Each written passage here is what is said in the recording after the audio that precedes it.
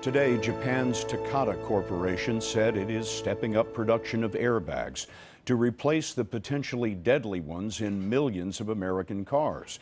But with 33 million Americans set to hit the highway for the Memorial Day weekend, many drivers are wondering what they should do. A record of nearly 34 million vehicles are being recalled for defective airbags, blamed for 5 deaths and more than 100 injuries. We have more now from Jeff Glor. Consumers have now been warned that many Takata airbags are defective and may deploy with excessive force, rupturing the metal inflator, sending shrapnel flying through the vehicle. But today, car owners are confused because it's still not known exactly which vehicles are being recalled.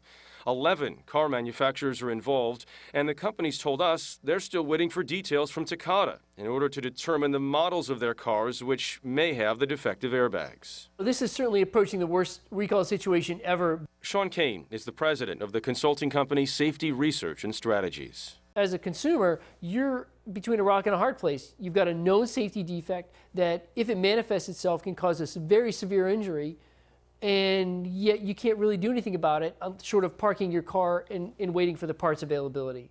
Takata has said that new airbags will eventually be available, but that wait could be long because there's a shortage of replacement bags, and it may take years to replace all the defective units.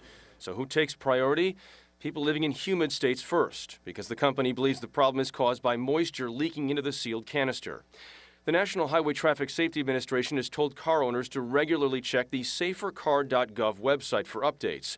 But since the announcement yesterday, no new information is available. Many are wondering whether they should drive their cars or disable the airbags. Jake Fisher is the director of auto testing at Consumer Reports. It's really important to keep perspective on this. So, this is a small occurrence. Tens of thousands of these vehicles have saved lives. Takata says it's tested nearly 31,000 airbags and 265 have ruptured. None of the auto safety experts we spoke with today recommend disabling airbags.